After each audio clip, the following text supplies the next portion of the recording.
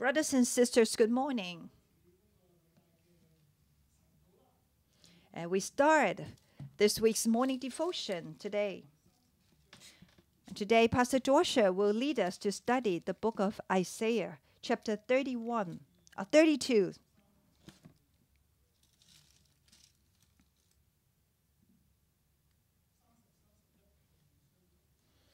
Chapter 32 and 33, they are connected with chapter 30 and 31.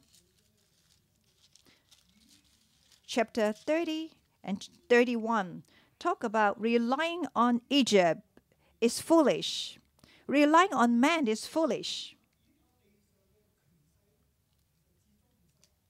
We will eventually fail if we trust the authority, the power on earth. So you go and rely on Egypt by riding on a horse. So when King Hezekiah faced a serious attack, so God is righteous, but how come? It is done by Judah. It's caused by Judah. So it is caused by the king, Joash. That's why he has to go and look for Assyria. After Assyria has defeated the two kings, then the great flood from Assyria came. So the great river from Assyria will flood over your place in Judah. Go and find Assyria, and then Assyria will come and overflow unto you by the flood. So when the great flood of Assyria came, what would he do? Then King Hezekiah secretly went to look for Egypt.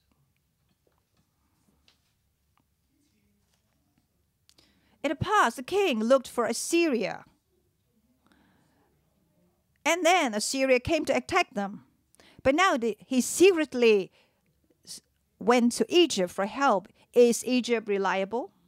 So in chapter 30 and 31,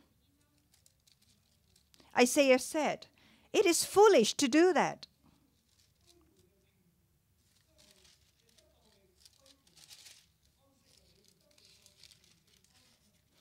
So, salvation, how do you receive salvation? You need to repent and rest.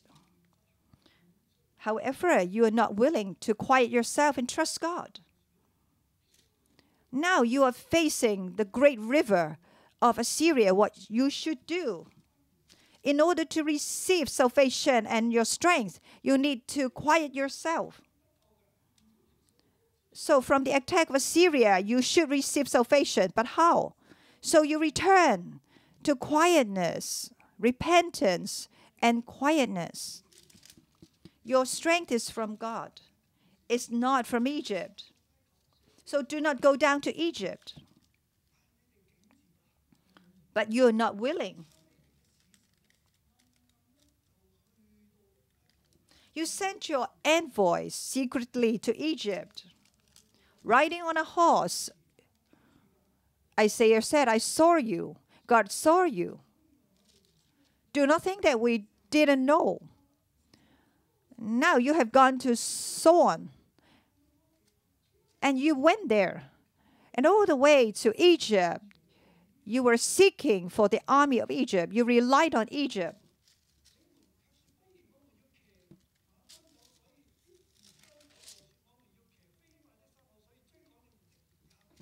So as in chapter 30, you said, you will flee. As in verse 16, you said, no, we will flee on horses. Therefore, you will flee. You said, we will ride off on swift horses. Therefore, your pursuers will be swift. You trust the power of men. In the past, you were like that, but you never repent. For those who pursue after you, they will run swiftly after you. And you will surely be pursued by those army.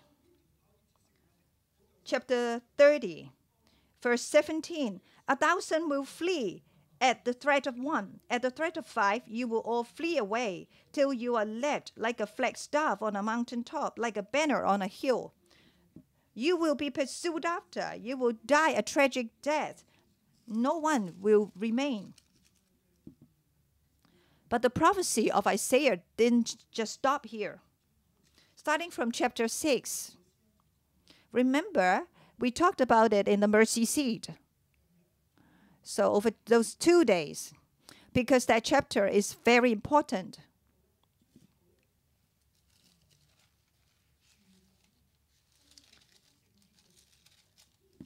That chapter talk about the stem of the tree will give birth, will grow holiness. Let's go back to chapter 6.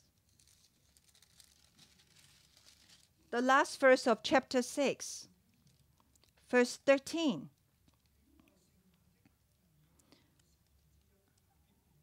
And though a tenth remains in the land, it will again be laid waste. But as the terebinth and oak leave stumps when they are cut down, so the holy seed will be the stem in the land.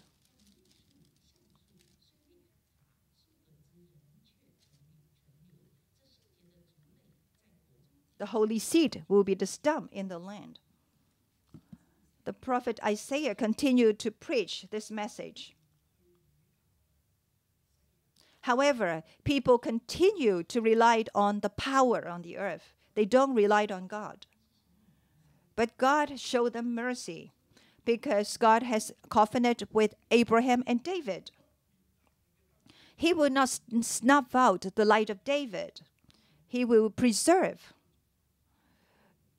So David's descendants, even though man has forsaken God, didn't rely on him, but God is still faithful.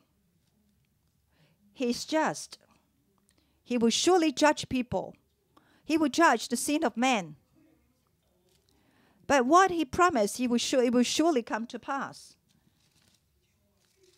That's why chapter 30, verse 18. Yet the Lord longs to be gracious to you. He rises to show you compassion. For the Lord is a God of justice. The original text of justice is, so he proclaimed judgment. He proclaimed judgment with justice. He's the one who gives verdict. So he will send down judgment. But his judgment is just. That's why we call him the God of justice. Yes, we know that God will judge his people. He will pursue after the sin of man. He will accomplish what he said to Abraham and David because he made a covenant with the people of Israel. Man will rebel against the covenant with God, but God will never do this. Blessed are all who wait for him. So chapter 31, it tells us that man is not willing to wait for God. That's why the first one of 31 says, woe to those who go down to Egypt for help. God wanted to protect you, but you went down to Egypt. This is so foolish. You do not have to be afraid because Assyria will fall by the sword. You know, God will surely deal with Assyria. You know, God has prepared the fire to devour Assyria. What is waiting ahead for the king of Assyria is the funeral. The fire of God will consume him. Isaiah said to Hezekiah and the people of Judah, do not be afraid. Do not be afraid of Assyria. God will surely protect you at your city gate. Assyria will come and attack you because of your sins. But I will protect you. I will judge King Assyria. What's waiting for you ahead of you is revival. What is waiting for King Assyria is dead. Why do you have to go down to Egypt? Then we now come to chapter 32 and 33.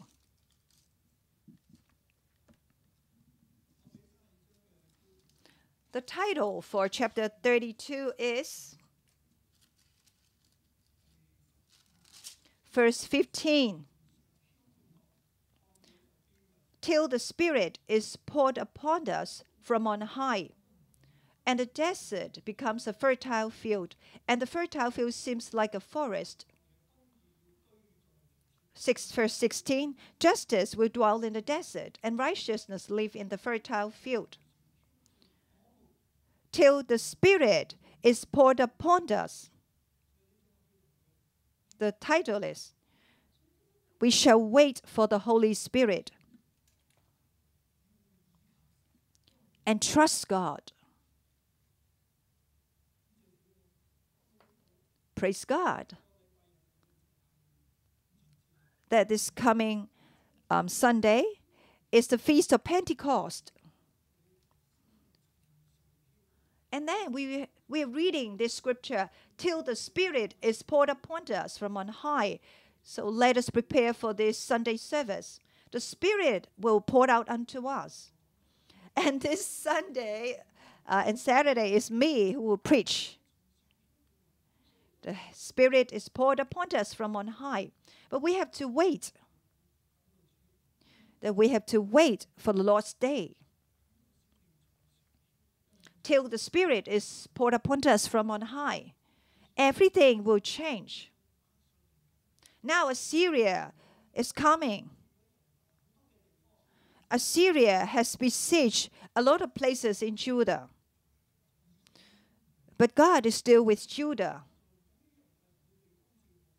So God is with Judah. It doesn't mean that Judah will not be attacked and besieged, because God is the God of justice. Judah has to be made accountable for her sin, but God showed her mercy. God is her hope. Now you are facing Assyria. Everything is in the hand of God. You don't need to go down to look for Egypt. God Himself will protect you. Verse 1 to 8.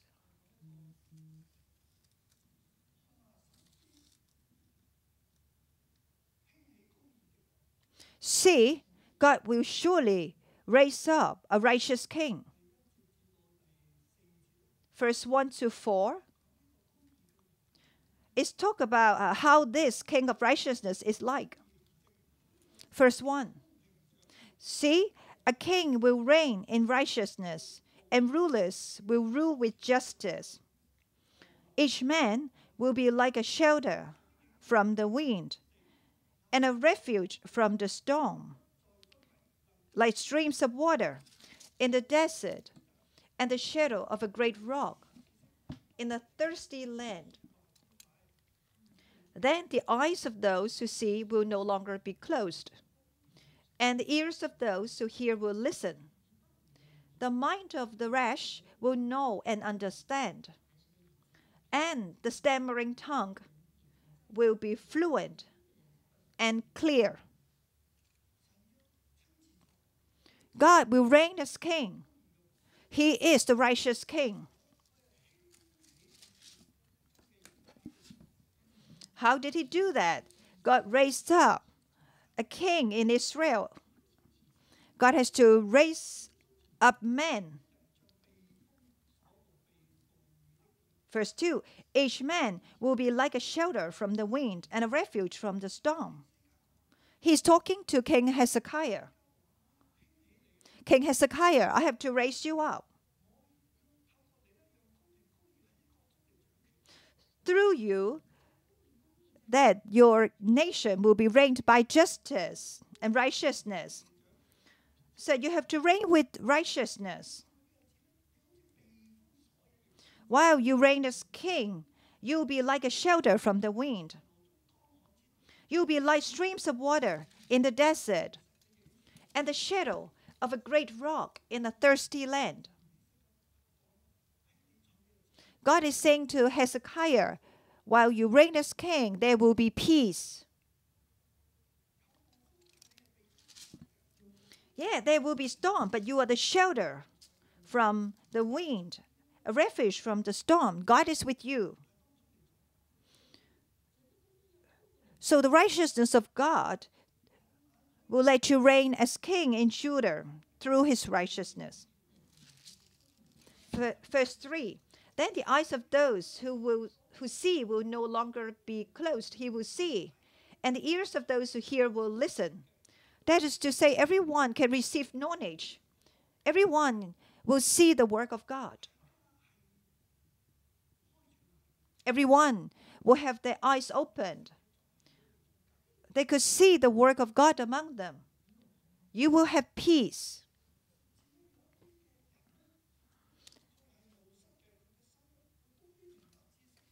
And even the mind of the rash will know and understand the knowledge.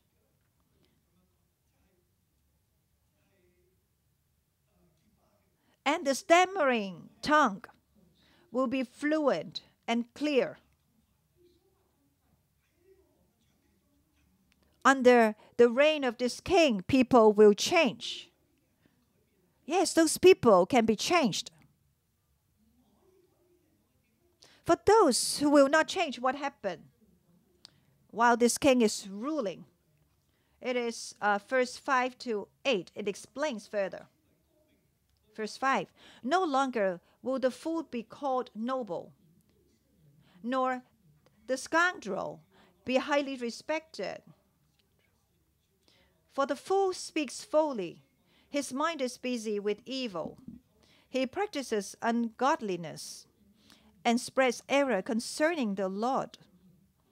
The hungry he leaves empty, and from the thirsty he withholds water. Verse 7. The scoundrel's methods are wicked. He makes up evil schemes to destroy the poor with lies, even when the plea of the needy is just. But the noble man makes noble plans, and by noble deeds he stands. The fool, the scoundrels, will be further revealed by God. God is just. So for those things which can be changed, will change. For those who are not willing to change, they will never change. So the fool will not become the wise, but God will reveal his foolishness. Verse 8. But the nobleman makes noble plans, and by noble deeds he stands. The noble will be revealed as noble, and for the fool will be revealed as foolish men. The scoundrels will be revealed as scoundrels.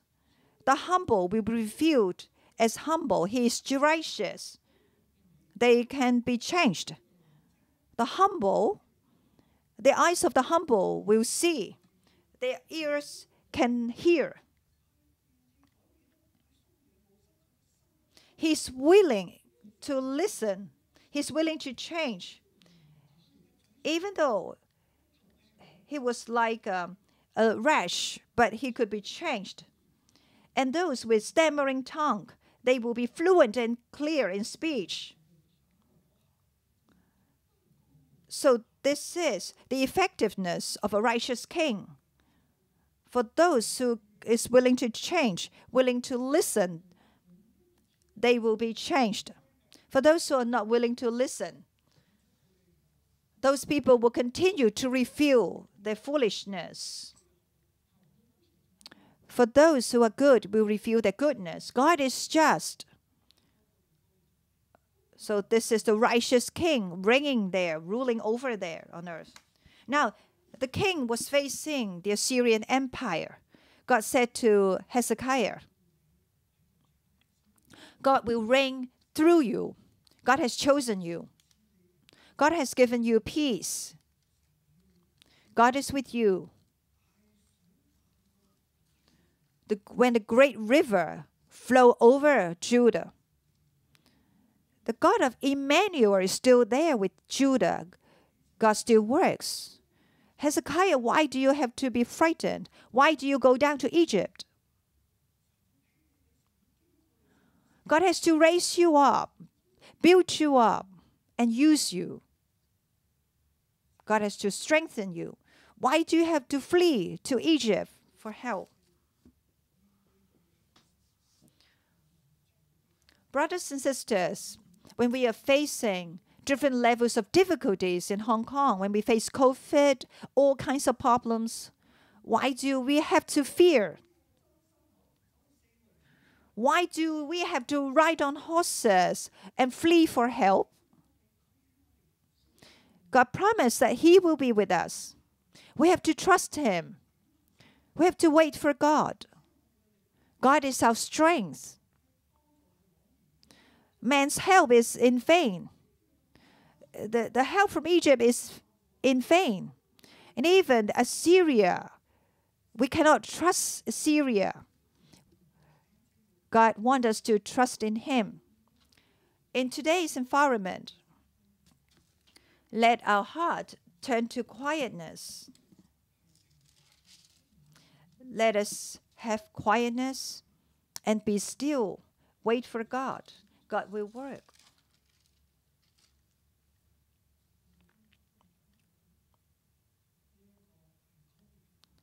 Today, we are waiting for COVID to pass away. Our way ahead, even our country, in all nations, the one who reigns is God. God rules over all things.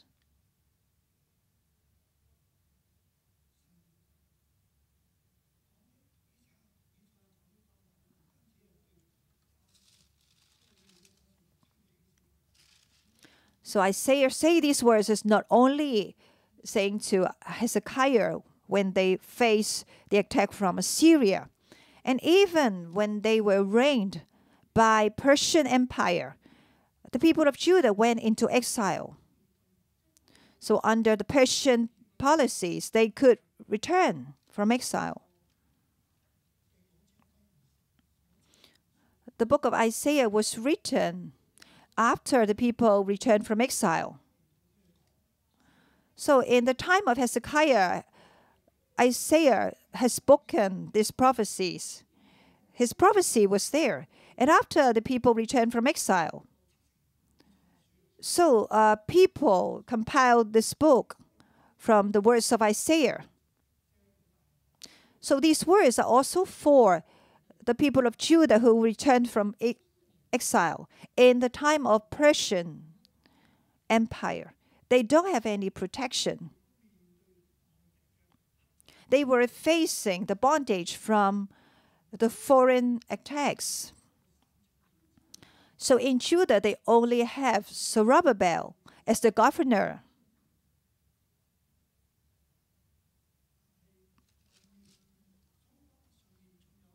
So above Zerubbabel, they have the governor of Euphrates.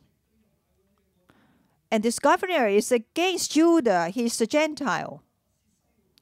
So they reported to King the Persia, saying that the people of Judah rebelled against the government. So the people of Judah were facing a lot of difficulties.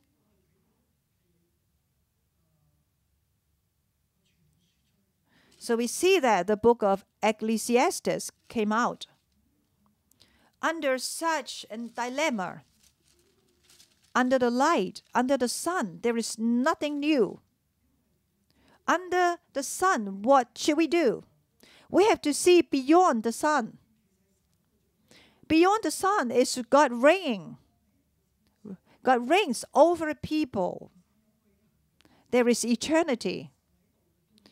The eternal God is there. Even though it seems that God is not among them, the people of Judah thought this way. They were facing the Persian Empire. But God said to them,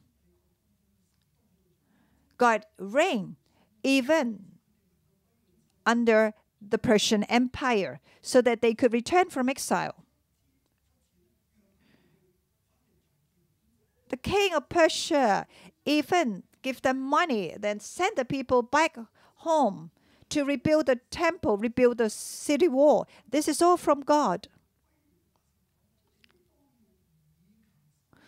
So to the people returning from exile, they received the message, you must trust God. It's the same for us. God reigned above all. He reigned in histories. Even God reigned over COVID.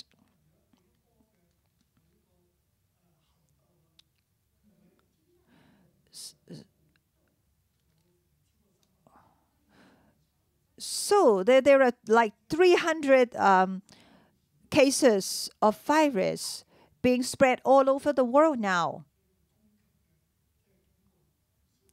It seems that there is a new virus.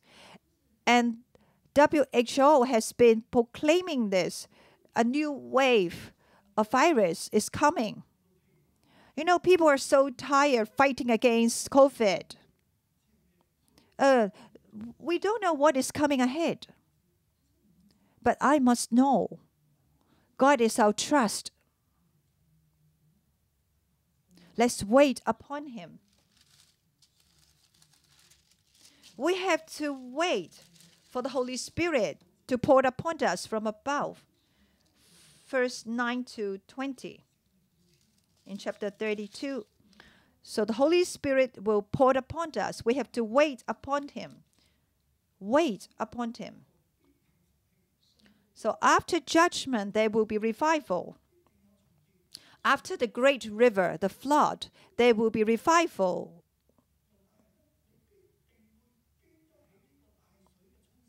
And the people of Judah, you will be able to overcome this flood.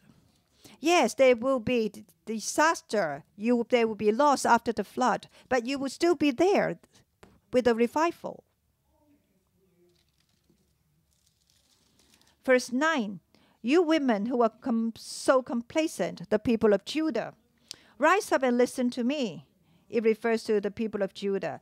You daughters who feel secure, hear what I have to say.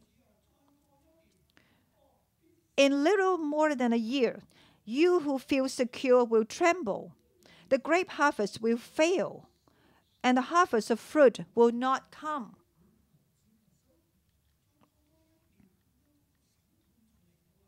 A little more than a year, the judgment will come. Calamity will come. The great flood will cover you. There will not be any harvest of grapes and fruit. You will tremble. Verse 11. Tremble, you complacent women. Shudder, you daughters who feel secure. Strip off your clothes, put sackcloth around your waist.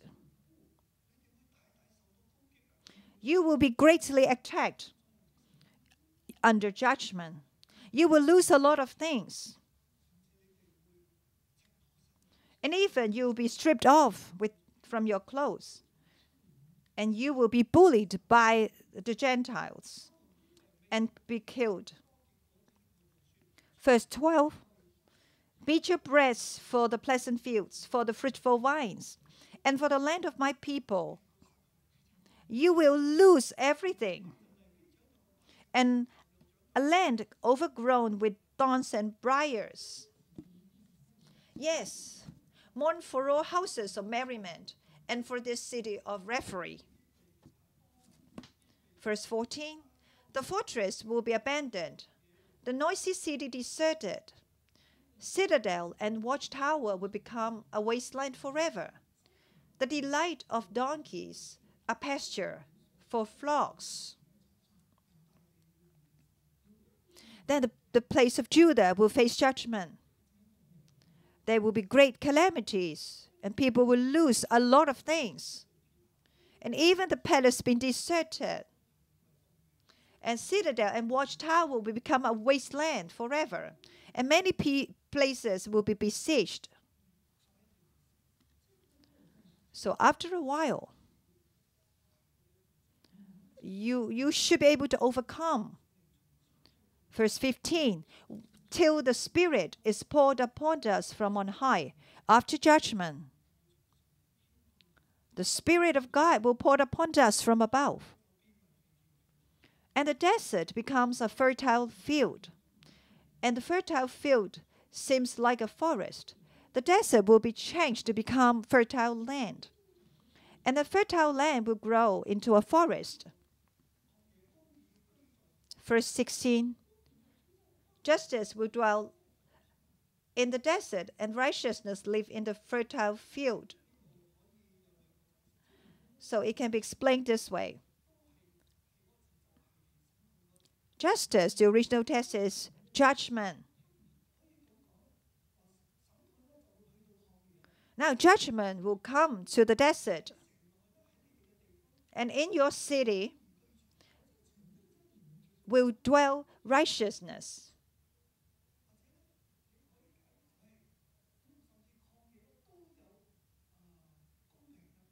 Even in the desert, there will be justice.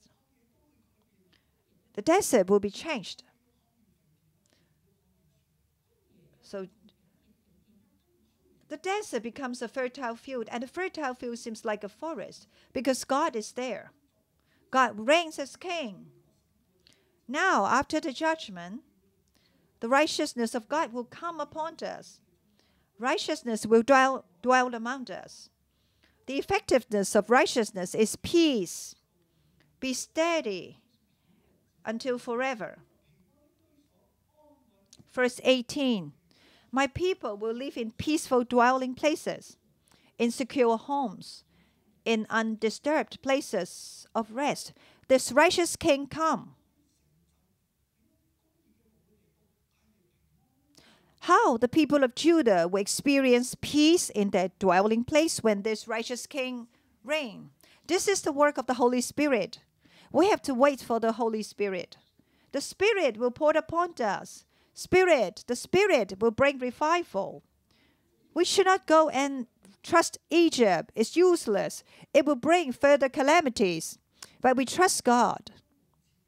God will give us a king. God has to strengthen our king, Hezekiah. God will let Judah change. So after the attack from Assyria, Judah was like desert. But this desert will become a fertile land. And the fertile field seems like a forest. What is this forest?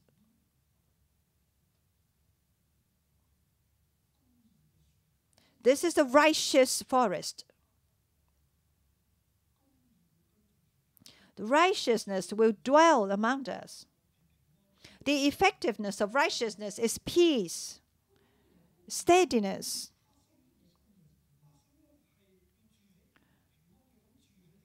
And the people will live in peaceful dwelling.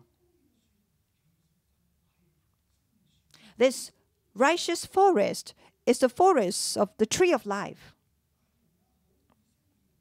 No matter it's the people of Judah or the Israelites, originally they embrace the tree in the world. This is what chapter 1 and 2 tells us.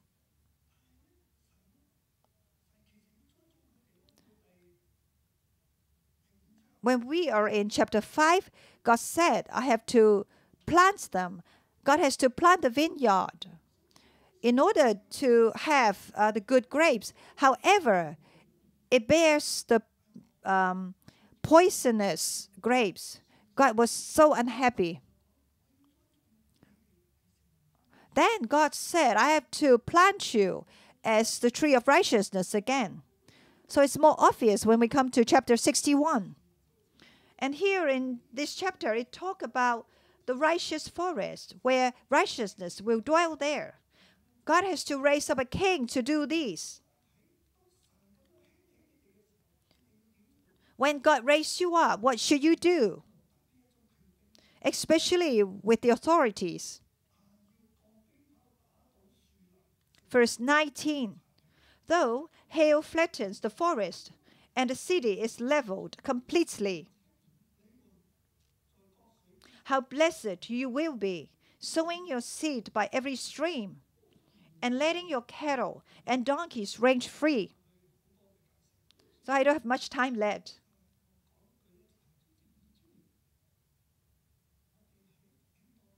When we are in revival, especially King Hezekiah leading the revival, must humble himself, knowing that God is just.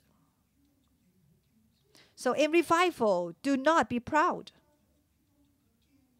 Hezekiah was being prideful in revival. That's why he brought about these calamities, and the people went into exile afterwards. The prophet Isaiah reminded him, when you become a forest, do not become proud of yourself. When you are revived, do not be proud. You have to continue to sow your seed by the stream. And you know that all these forests will be cut down when you get prideful. Brothers and sisters, today, God raised us up. We have to wait for the Spirit. We will prosper. Let us not be like King Hezekiah, especially for myself. We have to humble ourselves. We have to repent, confess our sins. Many people say, oh, we don't need to repent anymore. Especially there are some teachings elsewhere. And some brothers and sisters come to challenge me.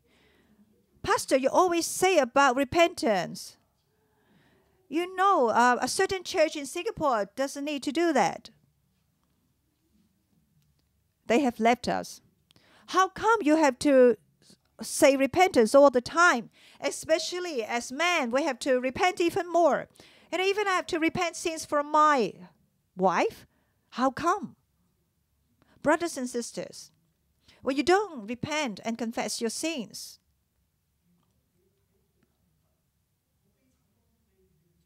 when you are in desperation, when you are in distress, it is okay if you don't confess your sins. You continue to be distressful. But when you're being raised up, when you have the authority, you don't confess your sins, you will be cut down. That's why after King Hezekiah, he has a son named Manasseh. God will never forget the sins of Manasseh